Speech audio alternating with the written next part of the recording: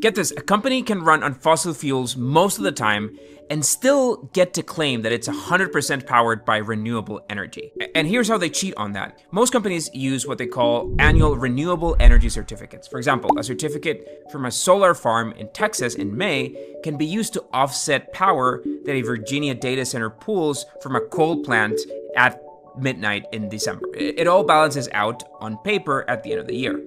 But a huge fight that just broke out over this is that the Greenhouse Gas Protocol, which sets the global rules for corporate emissions, is deciding whether this system needs to be changed. Because the new proposal is that there's mandatory hourly matching. If an AI data center uses a megawatt of power at 3 a.m. in the morning, it must buy a megawatt of clean power from the same grid in the same hour. This one rule would redirect billions of investment dollars, dictating where data centers can even be built. It's forcing a decision on whether corporate climate goals are about balancing spreadsheets at the end of the year or actually decarbonizing the grid every single hour.